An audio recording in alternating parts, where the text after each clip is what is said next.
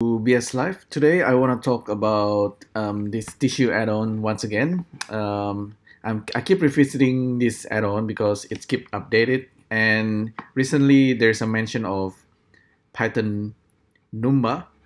Numba is like a module that you can install yourself for Blender.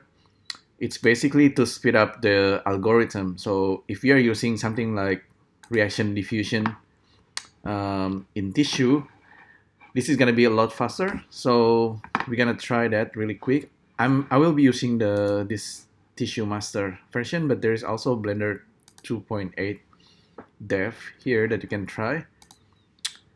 This is probably the latest, but let's try it anyway. Let's open up Blender. Okay, you can see here inside my Blender. This is my Blender 2.8. If I show the package content, inside here I already have Numba installed. You might want to install that using pip, but before you install pip, you need to use Blender Python. You need to install pip using this Python. Okay, so yeah, let's get started. Python Numba already installed. I believe it's actually mentioned somewhere here. Probably not. So delete everything, and I will be using Icosphere. This is just like the demo by Alessandro Zomparelli.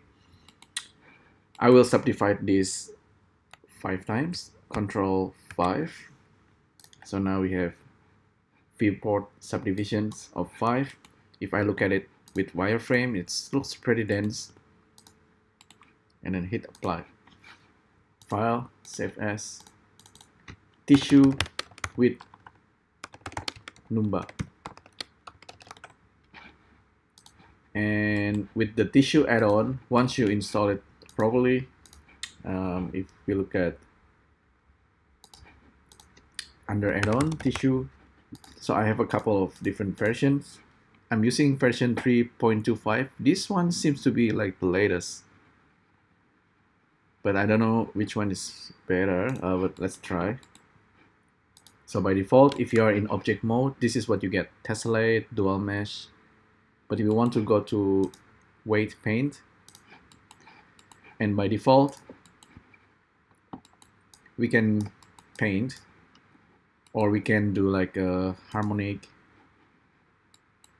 and it's gonna generate for us something like this, like a group and harmonic. But we want to I want to show you the reaction diffusions now. If we turn it on, we're gonna have A and B right away, and then also these options to change the parameter for the reaction diffusions. However, by default, the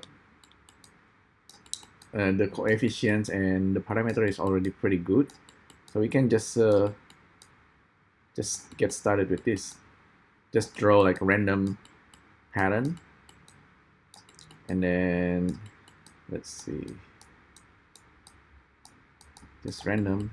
There's no meaning, and then you hit playback, and the Numba calculation will help this to perform a lot faster, especially for super dense mesh. So the higher the mesh, you will see the performance increase. I believe that's what's happening because it seems pretty fast, and you can keep it running and until it settles. So it's like usual with reaction diffusions.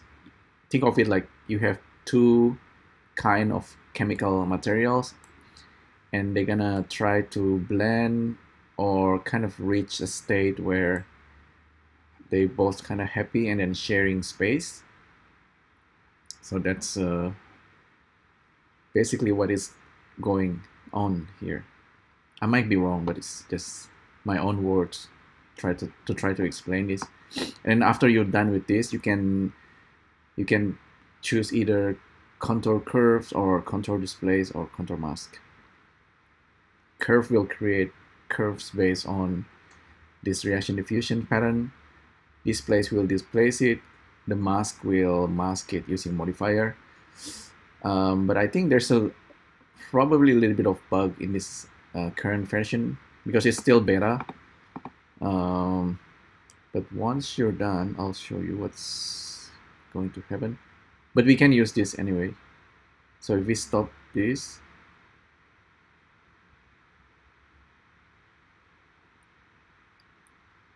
yeah, around 250 calculations. Now we can see the pattern, which is stored in there's A and B. Yeah, we want to probably use B. Let's see. Yeah, we just go back to object mode. We still have this guy. If I duplicate it, see the duplicate also have the vertex group, so we can safely keep this one on the left. Here we can try using displacement and then also pick the vertex group. So that's B and that's A, whichever you like. With mid-level you can actually zero it out, but it's totally up to you. Strength, so now you can either push or pull, whichever you like.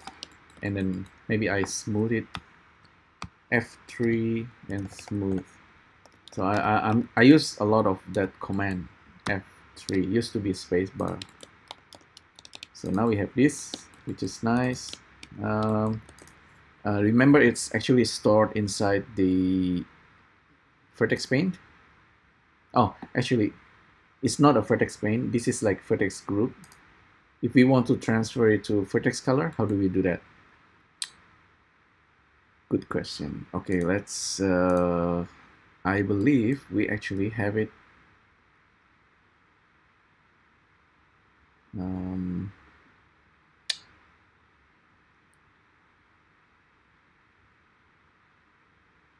Contour mask or displace. There's actually a way to convert it. Oh, there you go. Convert to colors. That's easy peasy. It's gonna convert the vertex weight into vertex color. Cool. By doing that, you can go to cycles or Eevee, modify the shader and use the vertex color to render. One more thing is there's actually this harmonic. Create a harmonic variations of the active vertex group. That's kind of giving you an interesting pattern. So harmonic, the original harmonic, see, like kind of like a rainbowish. Try to convert it to color as well. Harmonic value, yeah, see, looking pretty cool. We might want to smooth it, etc. Let's go back to object mode. Let's switch to shader editor. We don't have any material yet, so in material properties here, assign a material into this guy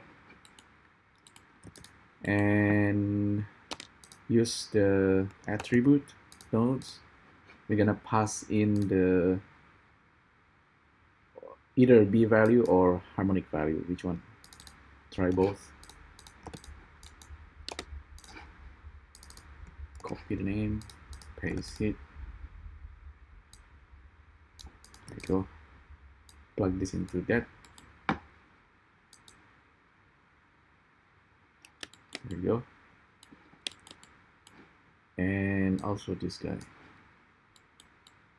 But you're not limited to that, because at any point in time you can always use ColorRamp, I believe, and start playing with the way the color being distributed. Probably better if it's smoothed, but you can give it a try yourself, like try to find the color you want.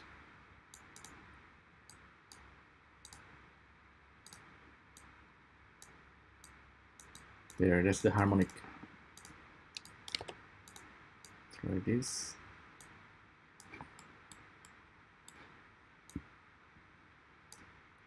This is probably just black and white.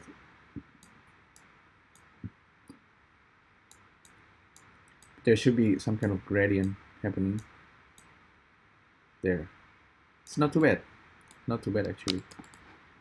A single gradient ramp affecting the color of our thingy. So let's kind of twist the color a little bit.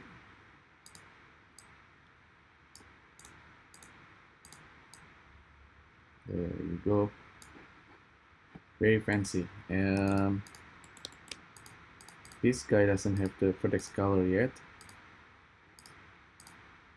but it's okay. We can duplicate this and have a different color, I believe. Yeah, if we have a different material or for these objects, we can do that. We can actually mix and match these two as well to get a different result.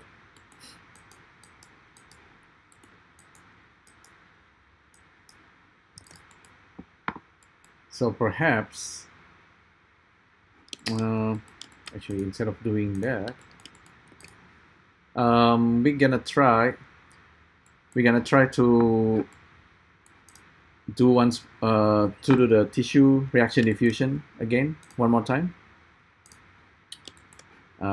So let's reset the whole thing. The step is 10 by default. Let's try 0.8. Just start painting, and we're gonna process it in a bit.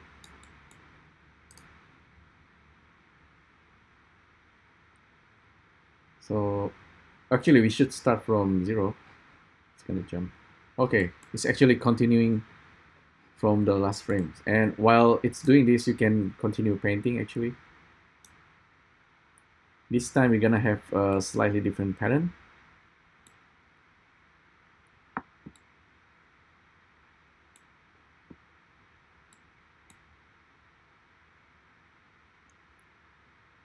We can stop it right there and just convert it to color, I think. Okay, that's fine. Go back to object mode, and with this guy we can use masking as well. So masking should generally works. Okay, there you go. Oh yeah, masking actually can be pretty cool. You just smooth it, and then you add solidify. This is like another way you want to approach this kind of design. But if you are using the same material, let's call it RD reaction diffusion material, and yep, that's the result you'll be getting.